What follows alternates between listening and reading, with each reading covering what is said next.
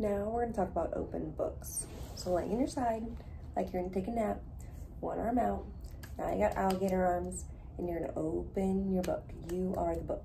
You're gonna breathe in, and you're opening up this whole space, and breathing out. Who do I give this exercise to?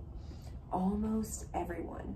As you're opening, you're breathing in, you're expanding that rib cage, opening up those obliques, and letting the pelvic floor relax. And then as you breathe out,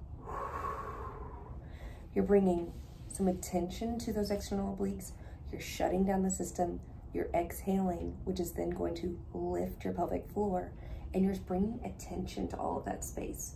This exercise is perfect for anyone who has decreased thoracic mobility, poor posture, but especially people that have bladder urgency and frequency because they're too tight up where those nerves come out of, like right at the back of your bra strap. So breathing in and really expanding into that space and breathing out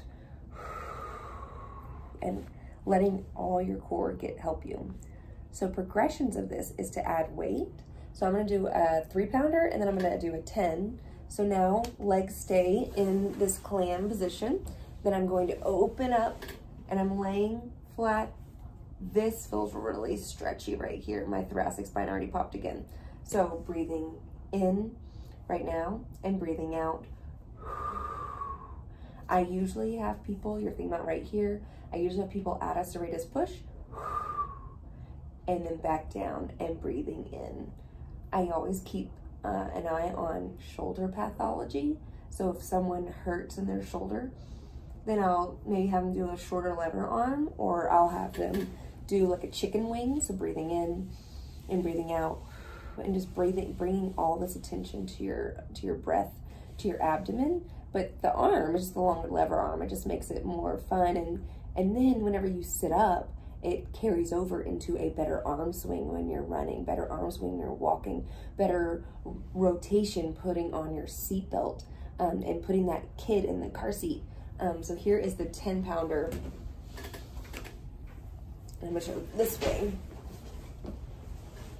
So now facing the other way, breathing in, breathing out, breathing in, breathing out. I don't typically do this. I'm not opposed to it. I just feel like that's too hard. And this gets the target tissue of breathing in and breathing out, to where you're making your whole body, the top part of your canister of air, the whole abdomen, and then your pelvic floor is all moving as one big unit, which is what it's supposed to. You are fearfully and wonderfully made.